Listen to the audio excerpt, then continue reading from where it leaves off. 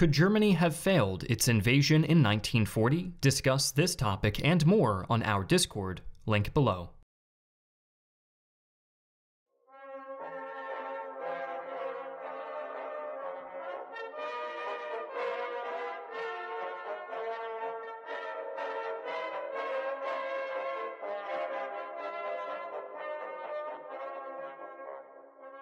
Hi, I'm Griffin Johnson, the Armchair Historian.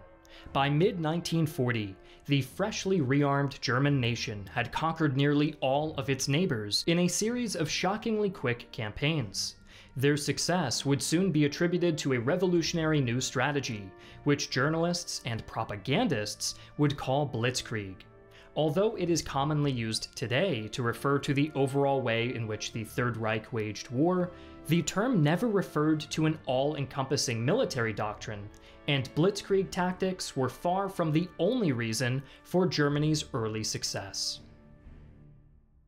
Before we continue, I'd like to thank the sponsor of today's video, War Thunder, a free-to-play online military vehicle combat game available for PC, Xbox, PlayStation, and previous generations. Fight massive battles on over 100 major battlefields from the Second World War to the end of the Cold War, and immerse yourself in the game's astonishing graphics, sound effects, and music. Choose from War Thunder's incredible arsenal of historically accurate tanks, such as the Panzer IIIe, aircraft such as the infamous Ju-87 Stuka dive bomber, as well as helicopters and ships spanning over 100 years of development. Play for free using our link in the description below and join over 50 million players from all around the world. Players who register will receive a bonus pack with premium vehicles, premium account time, boosters, and much more. No purchase necessary. Simply use our link to register, download, and play War Thunder today.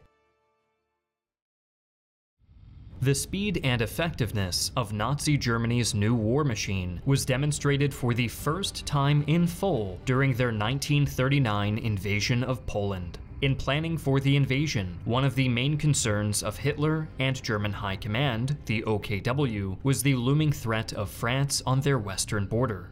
Dividing their forces and engaging in a two-front war was out of the question, so German planners concluded that they could only hope to win by destroying the Polish army as rapidly as possible before turning all of their attention west. To achieve this, the OKW relied on the Prussian strategy of decisive maneuver, which aimed for rapid surprise attacks followed by encirclements of retreating enemies. This proven tactic was supported by new ideas about mechanized warfare developed during the interwar period, most importantly, the concept of the Panzer Division.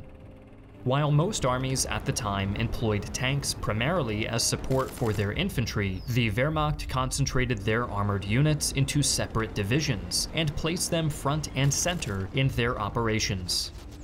The doctrines surrounding the use of these panzer divisions as fast-moving armored spearheads would later form the strategy that we now call Blitzkrieg, but at the time, it was less of a distinct idea and more of a continuation of a tried-and-true Prussian doctrine. While armored units were very effective during the invasion of Poland, punching through enemy lines with the help of infantry and Luftwaffe dive bombers, their presence was far from the decisive factor in the campaign's success.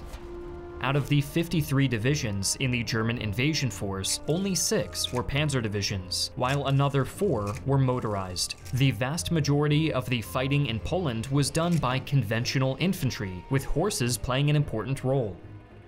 Rather than widespread mechanization or brilliant tactics, the Wehrmacht's greatest advantage in its first campaign was arguably the strategic weakness of the Polish army. Diplomatic meddling and false promise from their Western allies had interfered with their mobilization, leaving Polish forces deployed in a thin line too close to their long border with Germany and Slovakia.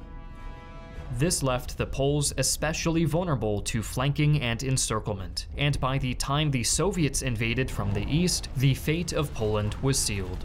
In less than a month, the Polish military had been crushed between the armies of Germany and the Soviet Union, and the government had been forced into exile.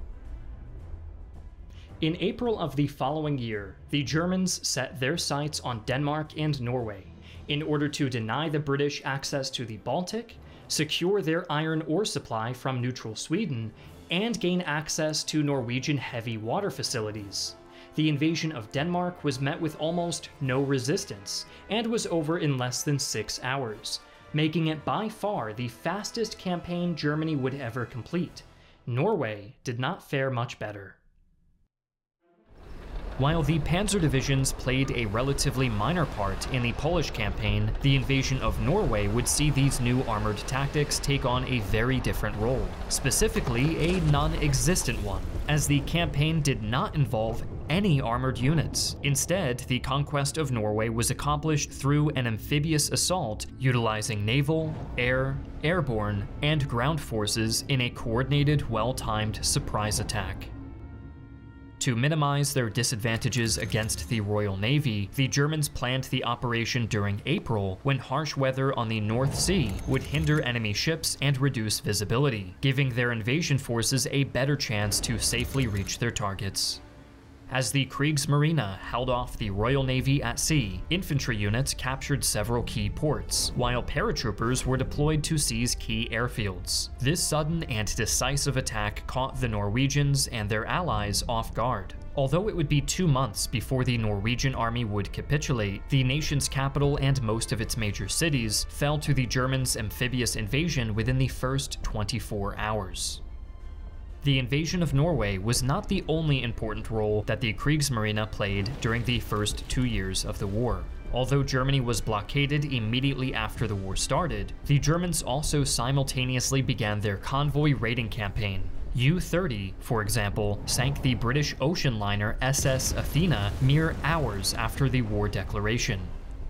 The British soon adopted the convoy system and formed anti-submarine hunting groups based around aircraft carriers. This would soon backfire, as the HMS Ark Royal, Britain's modern aircraft carrier, was almost sunk 2 weeks after the war declaration, and another British carrier, the HMS Courageous, would actually be sunk 3 days later. German submarines would even infiltrate the British base at Scapa Flow and sink a battleship, the HMS Royal Oak.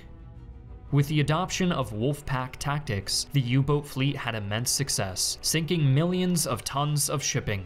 Even surface raiders like the Admiral Hipper and the Admiral Scheer had success attacking British convoys. This period of early success would be nicknamed the Happy Time by German sailors.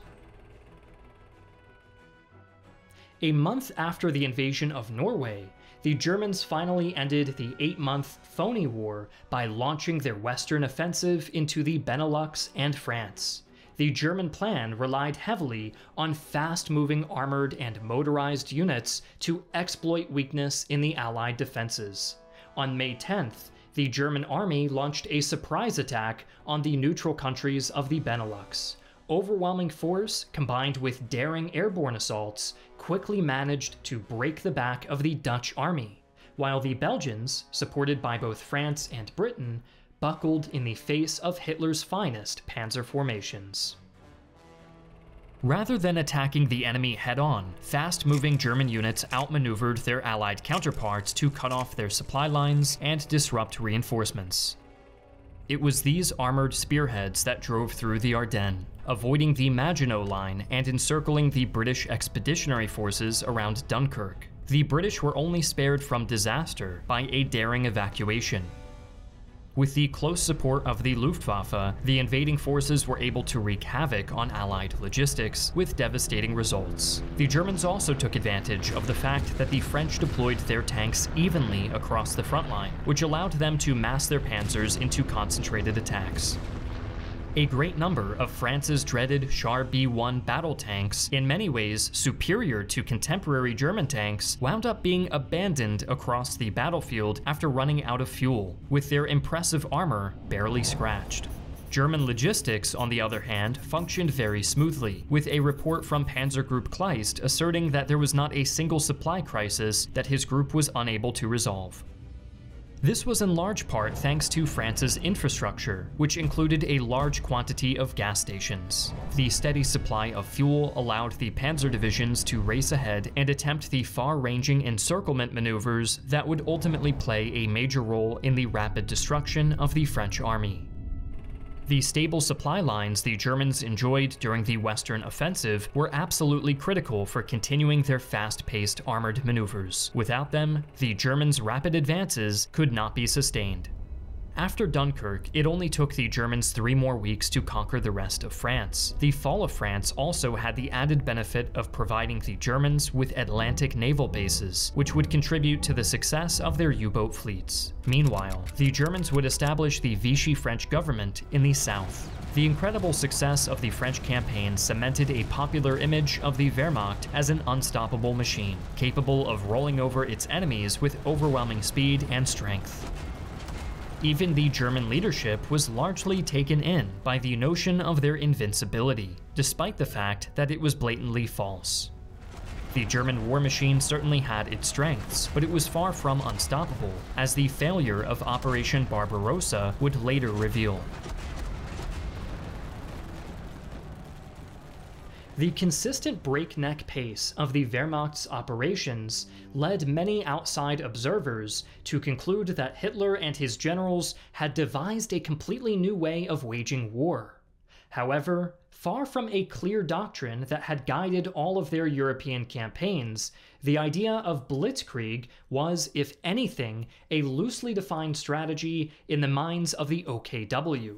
Multiple German officers, like Heinz Guderian and Ernst Volkheim, had extensively written on armored warfare during the interwar years. The Civil War in Spain proved to be an especially useful testing ground for these tactics, with the Germans deploying tanks and air support in combined arms tactics. It was these strategies that would later be refined during the campaigns in Poland, the Benelux, and France.